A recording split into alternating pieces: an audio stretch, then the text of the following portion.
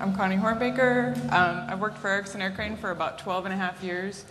I'm the program manager for all of the programs that the projects that we have in Concerto. We're the largest owner-operator of the helicopters that we have the rights to manufacture. We own and operate 18 of these helicopters. We sold 4 to Italy, and that's kind of where this whole process kicked off for us, was to try to figure out how we could build 3 helicopters at the same time and deliver them all at once. That didn't work out so well. We also have 3 different FAA certificates. We hold a repair station certificate, which gives us the MRO, the manufacturing repair and overhaul, or the maintenance repair and overhaul capabilities to be able to work on all of the components that go on these helicopters. We have the type certificate, which is the design rights that we purchased from Sikorsky about 25 years ago.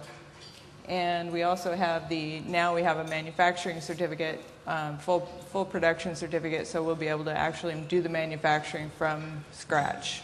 We have 600 employees worldwide, and about half of those employees are probably deployed at any given time, or they're on their time off.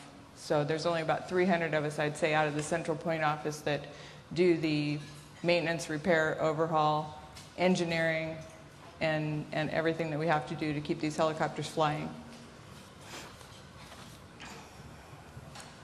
Our projects are aircraft manufacturing, and that's where we started this off at, was in that arena. And then we brought in the engineering group, and we started to do projects with them because we weren't seeing the throughput that we needed out of engineering to keep up with what we were doing in manufacturing.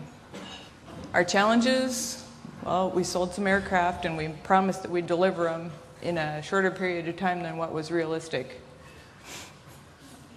We also gained a higher level of FAA oversight during this process, which meant that we had to have a little bit higher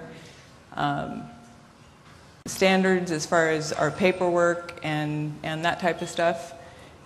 And we had no project plans. So we were just a get-her-done company. See, some of you, same boat. And we had major communications breakdowns. Everybody thought that everybody else knew what they were supposed to be doing, and really nobody knew what anybody was doing, and nobody was driving the boat. So we had some huge challenges to overcome. We also had technological challenges. On the upper right-hand side of the screen, you can see the 1960s analog cockpit, 50s and 60s technology, what they call steam gauges. That's what's in the helicopters.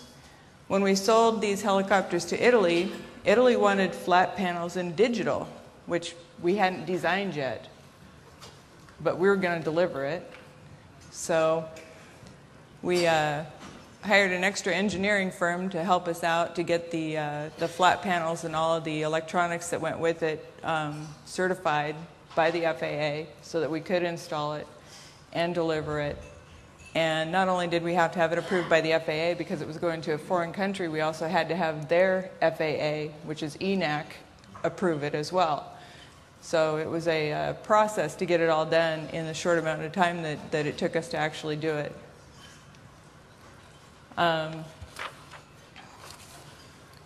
In 2004, we implemented critical chain in just the last half of the year. As you can see, we only had 3 projects total.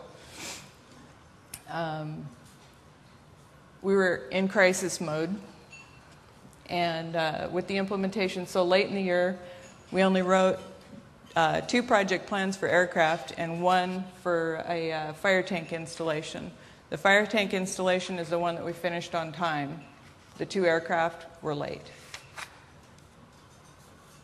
In 2005, we continued with our projects in the hangar, aircraft, fire tanks, and aircraft assemblies. And we started project planning with engineering in June of 2005, which increased the quantity of projects in the pipeline. In 2006, we started seeing results of production and engineering working together and started to gain some momentum. So we actually finished more projects on time.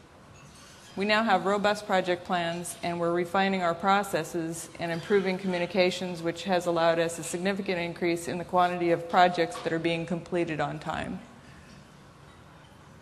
So you can see here, to date, we've got 76 projects that we've finished, and 63 of them are now on time.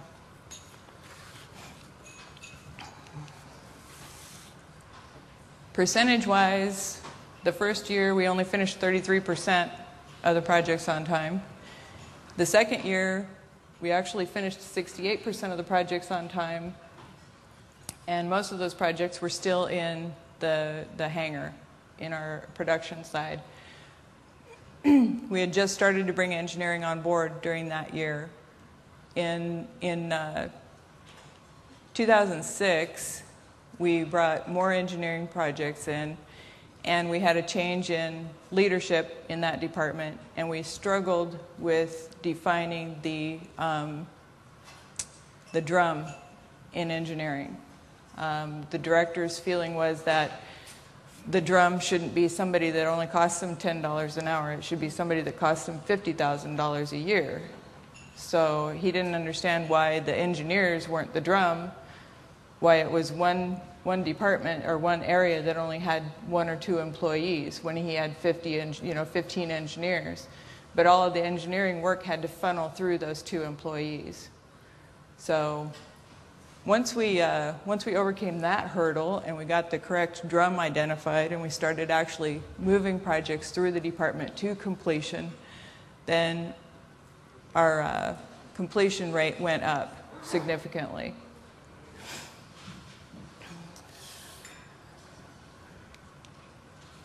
The results that we've had is that we've increased our on-time deliveries from 33% to 82% in a little over 3 years.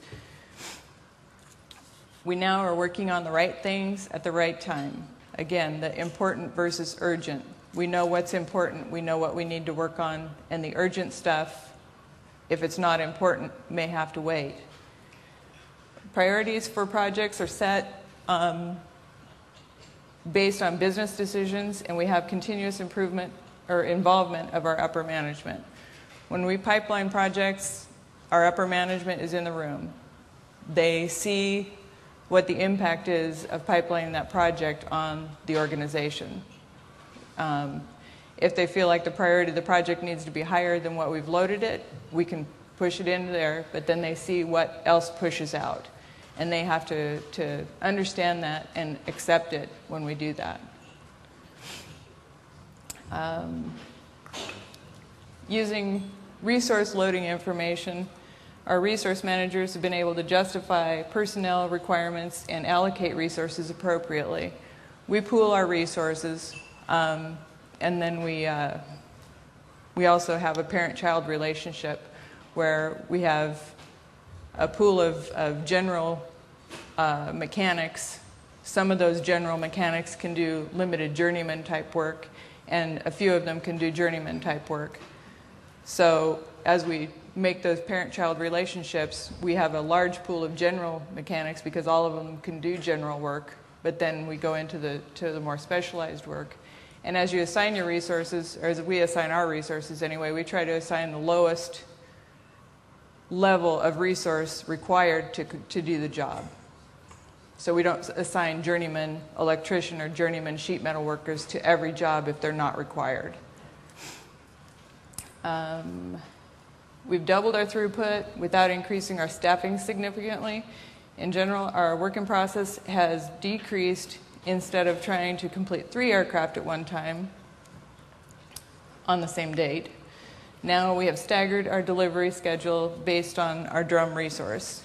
Future challenges for us, what we found in our manufacturing side was that our biggest challenge was not in putting the helicopter together. Our biggest challenge was in having the parts to be able to put the helicopter together. Our supply chain hadn't caught up with where we were in manufacturing. We increased our throughput, but then we didn't have parts to support that increased momentum. So we've had to go a little bit backwards and get into our supply chain in some instances and try to figure out how we can stabilize our material availability so that we can have full kits and have the equipment, personnel, parts, whatever it is that's required, ready when the job is ready to start.